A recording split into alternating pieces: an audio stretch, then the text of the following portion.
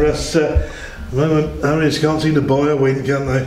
Well, I think everything that could go wrong at the moment is going wrong. But listen, I'll take the positives tonight. I thought it was a better performance. We were in full control of the game in the second half. But when the chips are down, these things happen.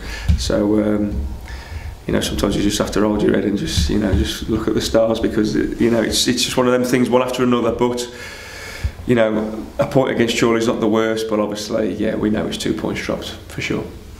You obviously changes to the starting lineup, but then being hit with Gerardo Bajrami's injury 15 minutes in, causing a rethink. Yeah, we are carrying some serious injuries at the moment, and listen, it's not an excuse, it's just the way it is. It's plain to see. We've got more players in the stands than on the pitch, and this is something, not nothing to think about, because they've all been contact and muscle injuries, but it's where we are at the moment. And you look at the team that finished the game today, and my midfielder playing right back and my right back playing centre half, and then look at the bench, and it's I wouldn't say it's worrying, but we are going into the business end of the season, and we're really low on numbers. So it's not for the want of trying to try and bring some bodies in. It's just not happening for us at the moment. As you say, you look ahead, you've got Curzon Ashton on Saturday. That brings to an end really all the sides a bit in or around the playoffs for March, and I suppose you want to finish the month with a win. Want to win every game, Steve, and I'm not bothered if we played the top five. The mid-table five and the teams at the bottom are still going to be as tough, because they're all fighting for something. So I'm under no illusions that just because we played the top four and we haven't won a game, that the next 4 or 5 have got to be easy, especially with the way we are at the moment. So we've got a really tough end of the season, a massive 10 games. I suppose you look at it, the fact that sort of Harriers are 2 draws and 4 defeats in the last 6. Prior to that run has put you in good stead there, hasn't it? Well, yeah, it is, and we're on a bad run, and I don't need to lie about that. We're on a bad run, and that's why when the chips are down and you've got to fight and grind these 1-0s out, because it does turn just like that. The whole place is very quiet at the moment. It's my job to get everyone lifted. I think the crowd's very quiet. We've got to give them something to sing about. I think the players are a bit flat. I think the whole club's a bit flat. We've had the highs this season, and at the moment you can see there's a bit of a lull around the place, and I can't have it. We've got to snap out of it. Yeah, so you've got 10 games left to the end of the season.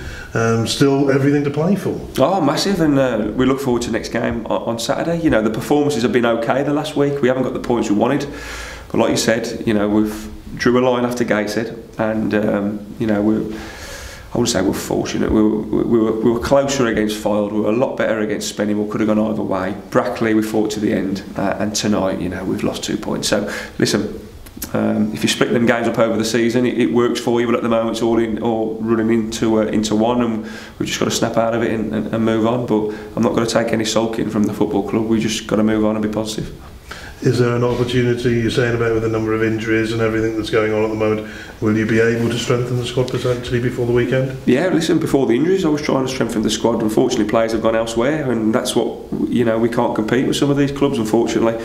So it is for the want to try. I'm not going to bring kids in who aren't ready, who haven't played games, with 10 games of the season left in a position that we're in. We've got to bring seasonal pros, whatever age they are, who've played games, are experienced, and are ready to play Saturday.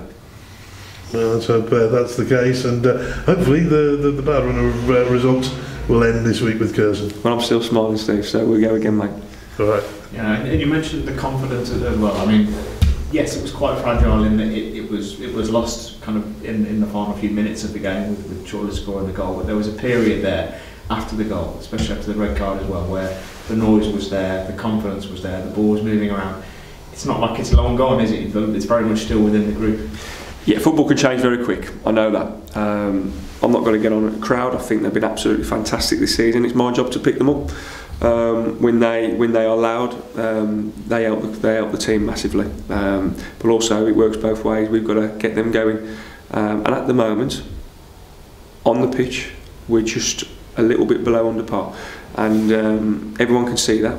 And confidence is low, but it can change just like that. And I can't wait for that to change. And it might have been some kind of dogged 1-0 tonight that changed it. Unfortunately, it wasn't. But we're another point closer to where we need to be.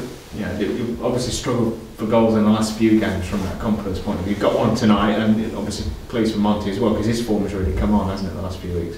Monty's been great, and you know what, he's played his third full game really, because he come off so early in 7 days, and we know how hard that is for him, having a lengthy season out.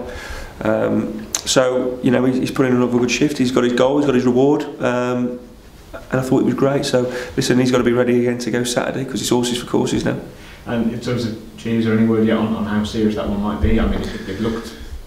I mean, yeah, it don't look well, does it? So you know, he just adds to the Matt Preston, the Nathan Cameron, and the Cliff Moyo. So I think I'll be going centre half Saturday the way it's going. So best get my boots back out.